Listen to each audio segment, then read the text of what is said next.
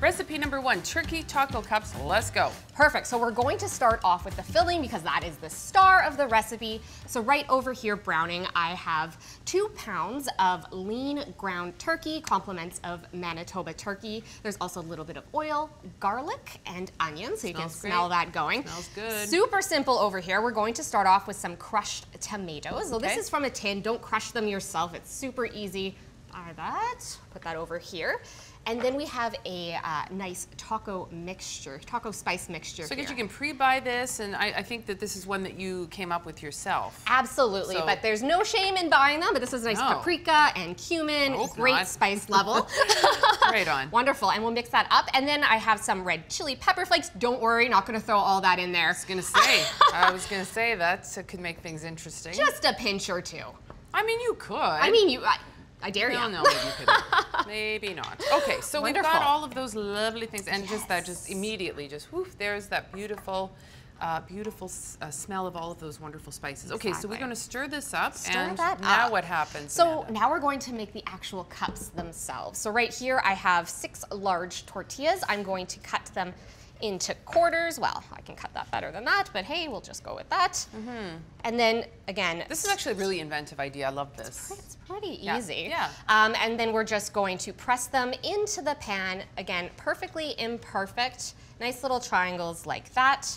And then we will bake them in the oven at 325 for about 10 minutes until they're nice and brown and crispy. So it's just the one. It's not even like you have to put a couple of them in there. It's just the one. Okay. Yeah. All right. Great. So, I think we have some in the oven that are about to get ready over here. So you can see what this ends up looking like. It's really cool. It's a really cool idea. Perfect. So again, cook till they're nice and golden brown. Absolutely lovely. Yeah. Okay. There we have it.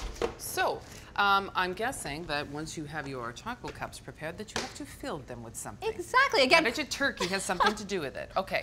Great. So again, we're going to fill it with our nice turkey mixture, and really, love using ground turkey from Manitoba Turkey because I know that I'm supporting local, and then I'm really helping out some family farms that are located right here in Manitoba. Super healthy, super lean, and especially with a recipe like this, it's going to hold in there really nicely, right? It's not going to okay, so we've got one of these lovely cups. Yes. Shall I? Yes, please. So about 2 spoonfuls, a little bit heaping, but really totally customizable. You can put a little more if you want, because I typically load it up. How about that? How does that look that's to you? lovely. Great. Okay. And then I just have some really common taco toppings over here, but you can get inventive and put what you like. So I have some iceberg lettuce, sour cream. You go straight for the sour cream. I do. Yeah. I do. Good call. Perfect. So just a dollop on there, some cheese, tomato, again, jalapeno, whatever you like on there. Okay. Got to have a couple of maters on there. I approve of that. Okay. Good. Good.